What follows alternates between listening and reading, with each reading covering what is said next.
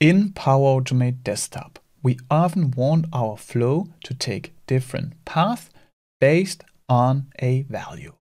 So let's create a variable with a value, then evaluate on that value with an if and a switch, and let our flow take different paths. So go up in Actions and then find a set variable and drag it in. We want to evaluate whether or not it is a rainy day. And imagine this variable, the value of it comes from another system, for example, a forecast service. So here I'll say expected amount of rain, and then let's give it the value 5. Before we want to call it a rainy day, we need to have more than 15 of expected amount of rain. You can see it as millimeters. So then I can click Save. Let's create that condition with an if. So it looks like this. I'll find an if. And if always asks a question that can be answered true or false. So let's evaluate on this expected amount of rain variable. So I click this little X here, expected amount of rain, and double click. I want to say if this is greater than or equal to 15, then I want to do something. So this will be the true, otherwise it will be false. Per default, everything that comes in between the if and end, that will be if this expression is true. A little bit later, we'll make the other branch, that is if this is false. So if this is true, that means it is a rainy day. So let's find a display message and drag it in here inside the if. Here I will just say it's a rainy day like this. I can click Save. Before I run it, can you tell me whether or not this display message will get shown? I'll click here. And no, it will not get shown because this expression says we only want to run whatever's in here if this value expected amount of rain is larger than or equal to 15, and it's really not. But we also want to tell, not right now it says it's a rainy day, but we also want to tell if it's not a rainy day. And we can do that very easy. So find an else and drag an else in below down here. So now we created these two branches in our if. So if this is true, everything from the if and down to the else will get performed. And if it's not true, everything from else and end will get performed.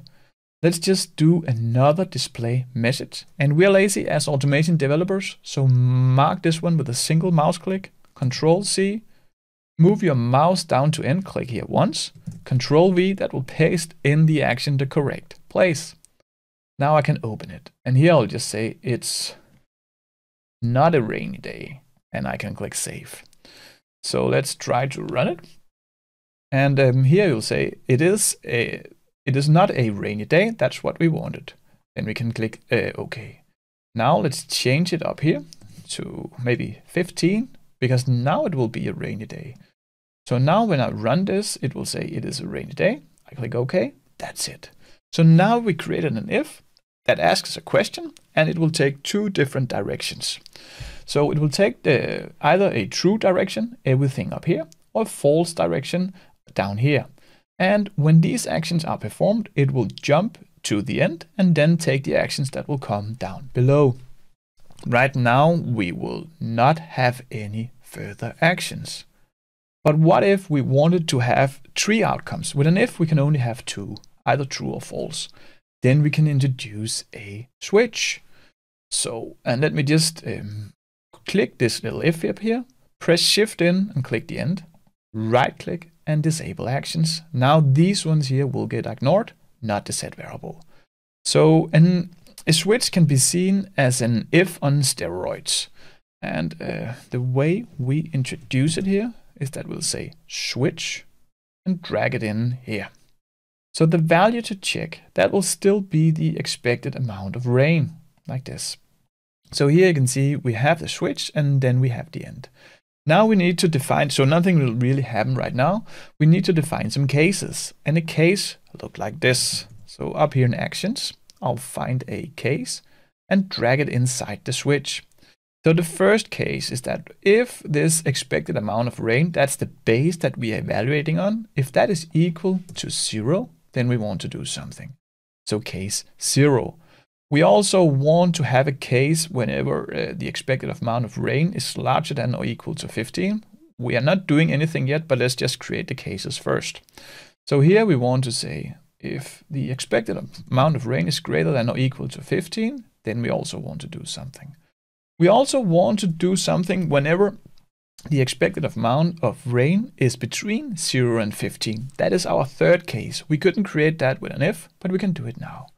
And now an important concept comes in, but let us just first create the case. So here I'll just say, if this is greater than 0, then we want to do something. And here you might say, well, we'll look at the expected amount of rain. Then if it's 0, fine, we'll perform the actions that will come in here. We'll see that in a little while. And then we'll go to the end. But let's say that it's above 0, then the actions will be performed here. And this will actually, a switch will perform the case that comes the first. That means that, say, this one here will actually be larger than 0.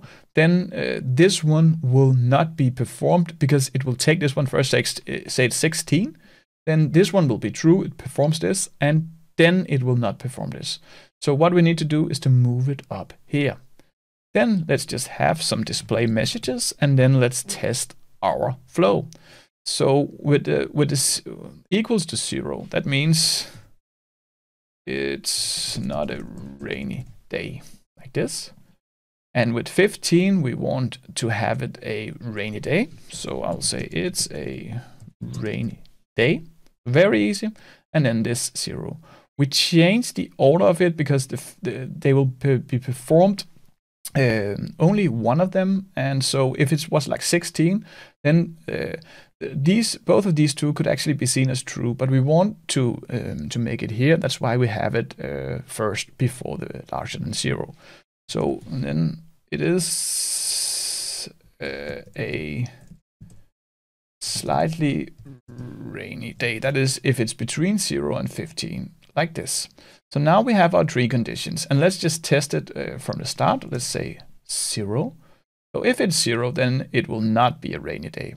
That's fine. We go into the correct case and we click OK. It's done. Now let's change this to, for example, 10. Then it will be a slightly rainy day. Let's see if that actually is true as well. Yes. And now let's change it to 16 to see that we have the order of the cases correct in the correct sequence. So I'll say 16. And now you'll see it will say it's a rainy day and finish. That's it. That's how easy it is to work with condition, if, and switches. Watch this next video up here that will teach you the next important concept of Power Automate Desktop. See you.